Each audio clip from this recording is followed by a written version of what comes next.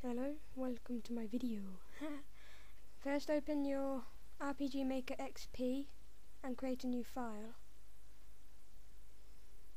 Then when you're on the menu, make a new map and create a name. When you've done that, make a floor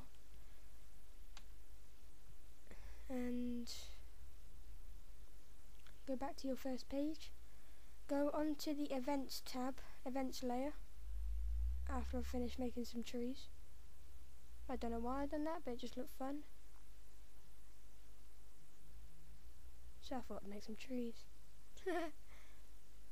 When that's done, oh, hang on. Okay, now when it's done, go onto the Events layer, the blue squares at the top, double click. You don't need a graphic, page 2, and click teleport at the top left. Then click on the arrow and click the page where you want. Click the space where you want and double click. Press OK, and then press apply and OK. And go to your second page, click where you want a teleport to be back to your first map. Go into teleport, pick the map, pick the square where you want to teleport to. Press OK, press apply and OK. That should be it. Give it a try out. Let's see if it works.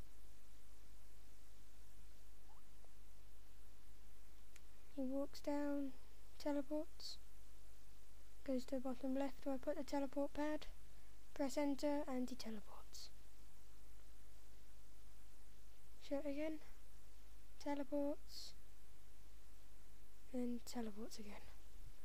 Thank you for watching. Email me at mokim2@hotmail.co.uk for help.